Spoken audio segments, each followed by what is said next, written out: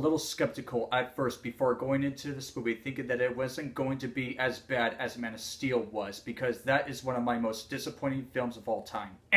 Wrong! This movie is so much worse than Man of Steel. Even some of the diehard DC fans can agree that this is one of the worst films probably of the decade. I mean, who knew that the heads at Warner Brothers were just so beyond desperate to shove out a Justice League movie in order to compete with Marvel? Even having the same team on board, like director Zack Snyder and writer David S. Goyer. Now, I'll give David S. Goyer a little bit of credit back in the past that he was brilliant at doing the Dark Knight trilogy, but when it came to Man of Steel, what was he doing? Now, I don't know if it is true or not, but I heard that he doesn't even give a hoot about the DC fans. And that does not sound good at all for one of the biggest superheroes of all time. However, there is a little bit of credit that I will give this movie, and that is Ben Affleck as Bruce Wayne, aka Batman, Wonder Woman, played by Gal Gadot, and of course Jeremy Irons as everybody's favorite butler, Alfred. Now you at least could see that they were trying to put in a little bit of effort there with each of those characters. Unfortunately for them, it just felt like that they were in the wrong movie, but they were the best parts of it. But the rest of the movie just feels like an incoherent mess, and I hate to say it, but the way this movie plays out, it just makes everyone stupid. So far, it has garnered $685 million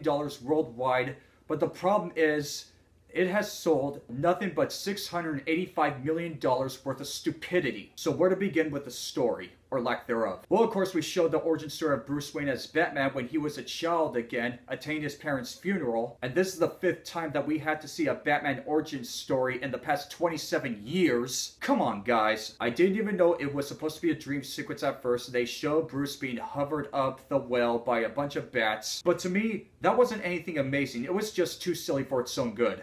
Then we cut to present day where Bruce Wayne is running through Metropolis while it is in total chaos while Superman is battling Zod with everything crashing around. And that's actually not a bad motivation to showing Bruce being ticked off at Superman for causing all this destruction and getting all of his workers killed. And I'll just say that Ben Affleck has come a long way ever since his failure back as Daredevil in 2003. I mean, he just nails it as Bruce Wayne, aka the Crepe Crusader. But the one thing that actually baffles me in this film is that when he's taking on his enemies, he actually kills them now. Now that is not the Batman who I remember. I mean, when I was growing up, I was always taught that Batman has a moral code and that he never killed anyone, especially his greatest enemy, the Joker. And I know that they tried to explain that he's older and grim now and he's still bitter and angry over his past. But still, couldn't they have him stick to his morals by honoring his code? Nope, just toss it out the window. It's gone. Despite that, I agree that Ben Affleck is wonderful as Batman, but I don't know if he's the best Batman of all time. To me, that Batman will always go to Michael Keaton from Tim Burton's Batman. Now we come to the Man of Steel himself, Clark Kent, once again played by Henry Cavill. This beloved character has not learned a doggone thing from the last film. Still being bland and having no charisma and not even smiling that much. That is what I love about Christopher Reeves' Superman. He always knew how to be charming while at the same time laying down and kicking some butt. But in this version, Cavill still has nothing to work with. And what truly baffles me is when his Earth Mother Martha tells him that he's not a killer and he wouldn't kill anyone. Oh, for the love of God, lady, don't you even recall that he's responsible for all the deaths of those people he caused just to kill Zod and Metropolis? You're just going to play dumb and pretend that never even happened? Okay, here's an idea. Go play in the freeway. As for Lois Lane, I hate to say it, but I'm just going to do it. I'm going to call her the puppet face Amy Adams. Is receded to becoming more of a damsel in distress here, and depending on Clark saving her butt every time she is in danger. And another major opportunity which is being wasted here is showing them having a total lack of chemistry since the last film, focusing more on their physical relationship rather than their personal relationship. Now I know that Amy Adams can be a good actress, but here, she is not Lois Lane and she never will be. It's great in one of the story arcs that they show that Superman is responsible for the deaths of thousands of people in Metropolis. Having him stand trial before the committee, finally admitting that what he had caused all the chaos and destruction in the city. But unfortunately, that is a story arc which doesn't go anywhere. Yeah, a major disaster happens, but what does he do? Nothing. Ugh.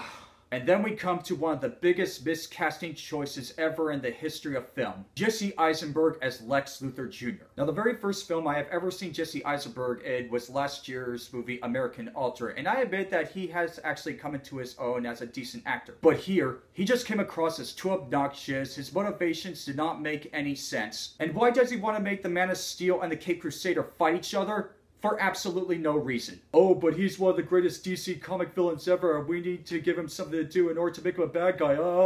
Give me a break. Even Wonder Woman showing the assembling of the Justice League through the internet did not make much sense either, using the latest technology that we have to look up Aquaman, Flash, and the Cyborg. The only one who they were missing was Green Lantern, but nobody wants to remember that film, hint hint. And seeing the three of them, Wonder Woman, Batman, and Superman, facing off against one of the greatest DC villains of all time, Doomsday, which I felt was way too soon in a movie like this. Anybody even smart enough to notice that that thing looked like the cave troll from Lord of the Rings? It was like throwing too many eggs into one basket. You can build up so much, but unfortunately it becomes so heavy that it breaks and collapses beneath you. Do you think the executives at Warner Brothers have learned that yet? Huh? So at the end of the day, Batman vs. Superman Dawn of Justice was a major letdown, though I have to admit that Wonder Woman was sexy as hell, and she was kinda decent. After recovering from Man of Steel, I knew exactly what to expect here, so I will give this movie a 3 out of 10.